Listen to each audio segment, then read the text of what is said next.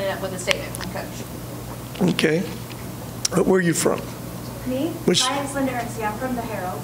From the Herald? Yes. Okay. So you knew? Student, you knew. Where you from originally? Originally? Where's your town, hometown? Chattanooga, Tennessee. What high school? Signal Mountain. Okay, got you.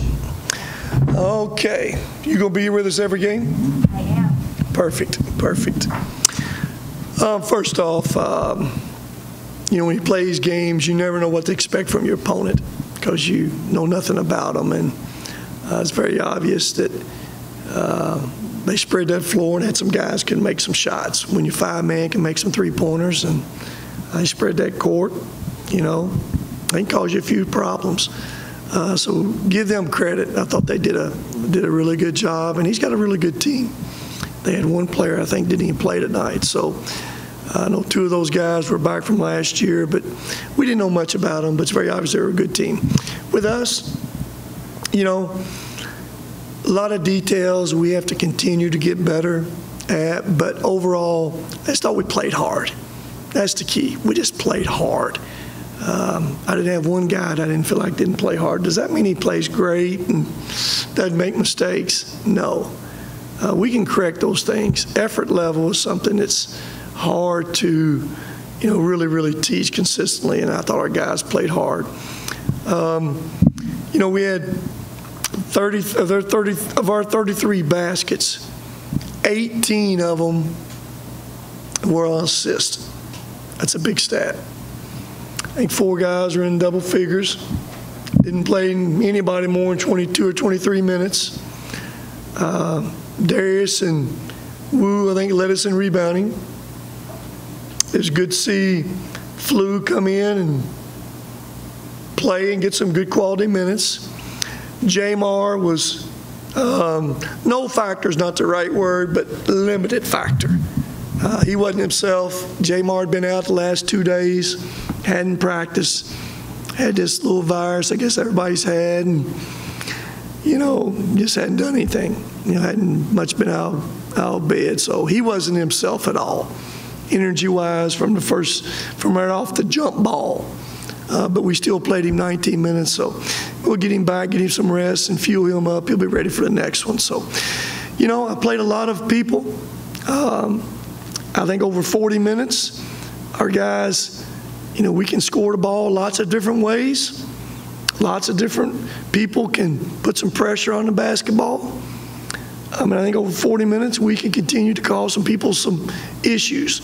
We were very vanilla offensively, very vanilla defensively, and that's okay. The biggest thing I looked for tonight, we got. We played hard and had great effort. Question? You know, you said you can score it a lot of different ways. You guys shot the ball very well to start the game. Made the first 3 threes, I believe, were 7-15 from 3.5. You know, how good is it to see that early in the season? And, you know, with the guys that you have, how much of that is, you know, being able to spread the floor and have those open shots and then just having the guys to knock them down? There's no question. Luke's going to benefit a whole bunch this year from the floor being spread more, but multiple guys who can drive it. You can see Acock. A guy can put it on the floor and get in the lane and spray that ball different places. That's another weapon. And Luke's really going to benefit from that. And there's some lineups we could put out there different that makes it even a little bit more difficult to defend. So, like I said, we can score a lot of different ways. You know, like Acock can get him to post up. That's something that, you know, maybe if we don't post up as much as a 5 guy, you got other guys can do it, and Davey and Acock, and I don't think we got Davey in there any tonight. Jamar's better than there. He's better in that post. You saw him catch one, turn with his left hand tonight, and just miss it. He's been better at finishing those.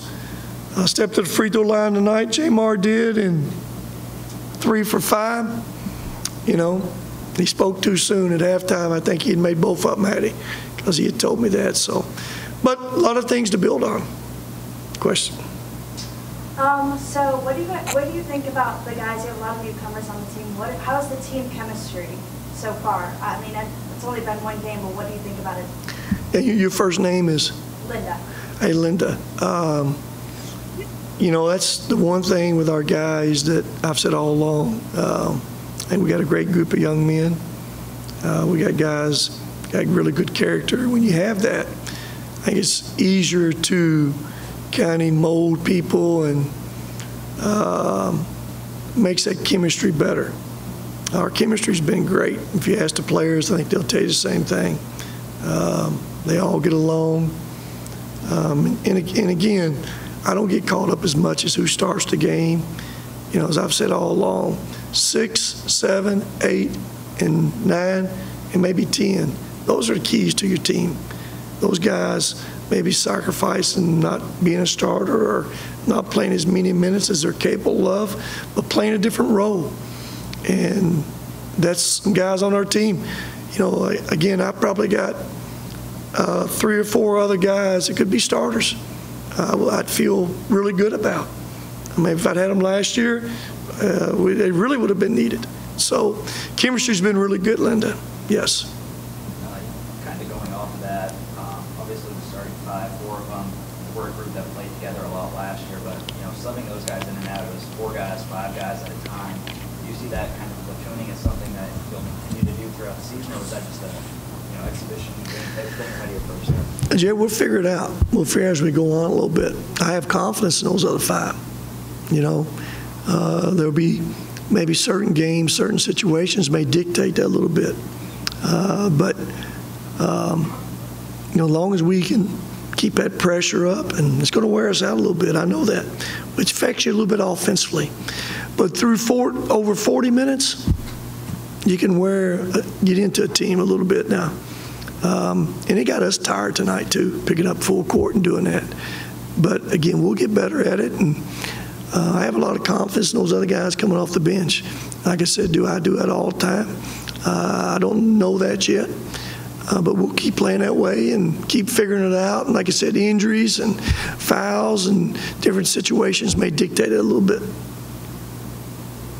One of the guys that impressed me the most tonight was Lou. The first time really seeing him in a game, I believe he had 6 rebounds in the first 6 minutes. A guy that looks like he does the dirty work and genuinely enjoys every second of it. You know, what can you say about his the first time out here at Diddle? Well, 9 points. Is that 6 rebounds? I think it's 9 and 6, yeah. 9 and 6 in 15 minutes. Pretty good stats.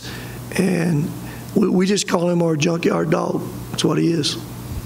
And this is not a insult to him at all, because we talk to him about this all the time.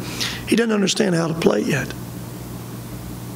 So once he figures it out, he's going to be so much better. But while you're figuring it out, do the one thing you do best. Go play hard. He's one of our best athletes. Guys love him on this team because he's an effort guy. And like you said, he just made some effort plays right there, and it's what he does. Those are really good stats for, like you say, 15 minutes. You take that over 40 minutes, what would that be, Jared? I haven't done that in a while. That'd be 24 points, and it would be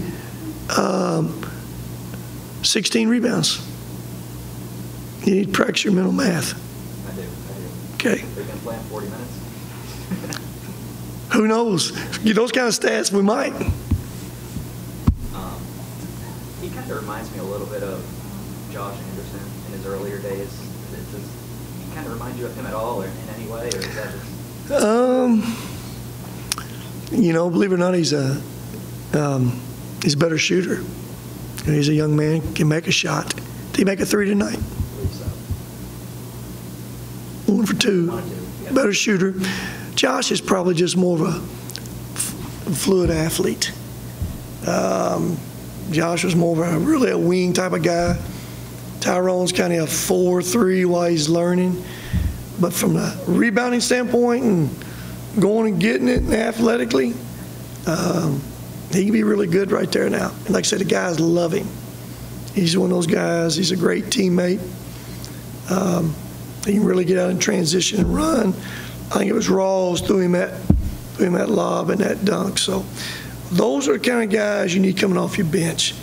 Guys can come in and add to, bring toughness, bring energy. He's one of those guys that's going to do that.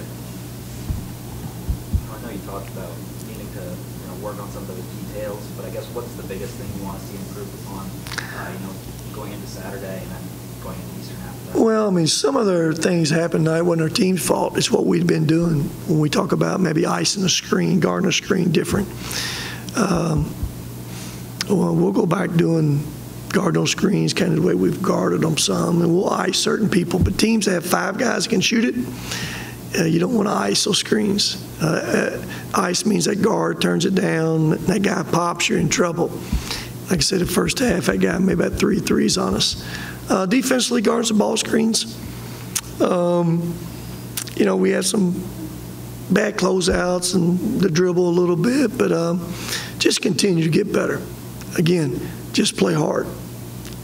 You know, as we continue to play, that mind will slow down a little bit. You'll get a little bit more relaxed and a little bit more comfortable. But as I've said from day one, I got multiple guys can go score at basketball different ways.